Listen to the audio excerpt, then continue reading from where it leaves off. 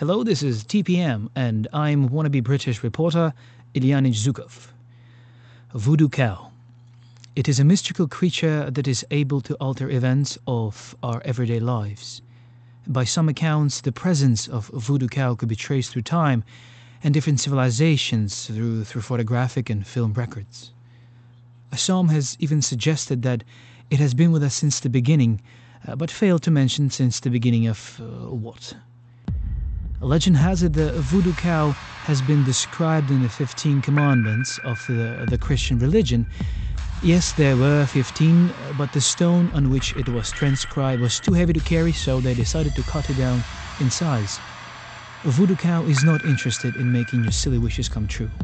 You can never possess a Voodoo Cow, and it is up to her to choose to be in your presence.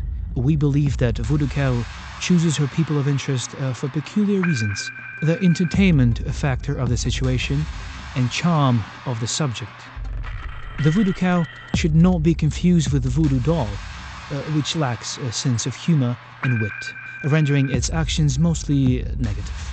The Voodoo Cow's innocent nature does not limit her from having occasional mood swings, which is better known to us as coffee spills, the disappearance of keys, and other minor mishaps. There have been reports of recent sightings in our Greater Toronto area, so be on the lookout, and I'm personally looking forward to it.